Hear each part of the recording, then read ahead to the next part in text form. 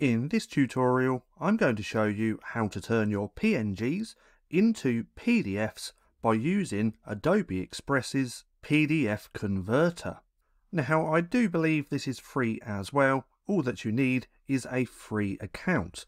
Now, if we scroll down to suggested quick actions just here, and if we scroll through these, we should find the convert PDF just here.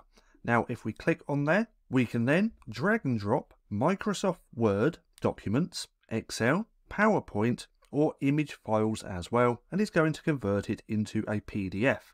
Now, I have this PNG just here of this weekly chores. So what we're going to do is take this, then drag it onto the page like so, and now Adobe Express is going to do its thing and convert this PNG to a PDF. Now, once it's done that, we do have a few different options. We can add comments, we can highlight selected text, and we can also draw freehand. Now over here, if you have more than one page, you can go to a specific page using thumbnail images. You can edit, delete, or reply to comments as well. And then just a few other settings here where we can zoom in and zoom out.